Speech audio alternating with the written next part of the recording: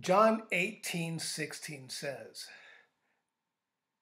that evening the people brought to him many who were demonized, and by Jesus only speaking a word of healing over them, they were totally set free from their torment, and everyone who's sick received their healing. Every single person there was healed by Jesus speaking a word of healing. It's so simple to speak a word. It's so easy to say what you're feeling. But it's another thing to speak a word of healing when you're sick. Jesus did this very same thing.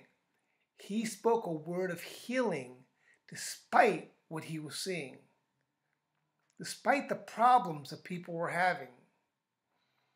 He decided to speak a word of healing.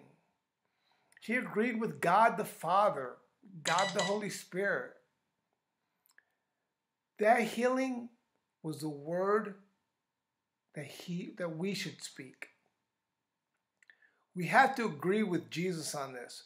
We have to agree on the word of healing in our bodies, despite our circumstances, forgetting what we're feeling like, and say what God says. I am healed. I am made whole. In Jesus' name. Just a simple word can change your life. Let's have communion. Dear Heavenly Father, Lord God, I thank you.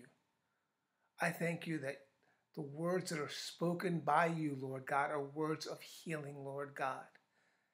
Father, and I take this communion, Lord God. Father, Jesus' body was broken for us to be healed, Lord God.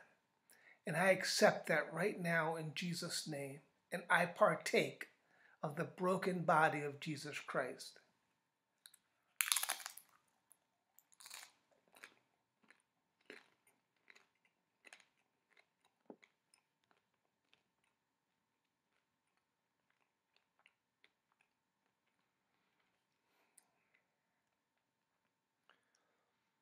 Lord God, Jesus' blood was shed on that cross for me, for the forgiveness of sins, Lord God.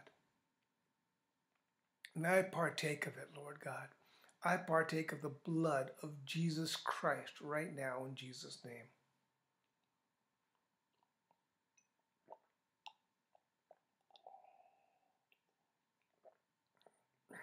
Thank you, Jesus. Thank you, Lord. Thank you, Holy Spirit, for this. In Jesus' name, amen and amen. God bless you. See you soon.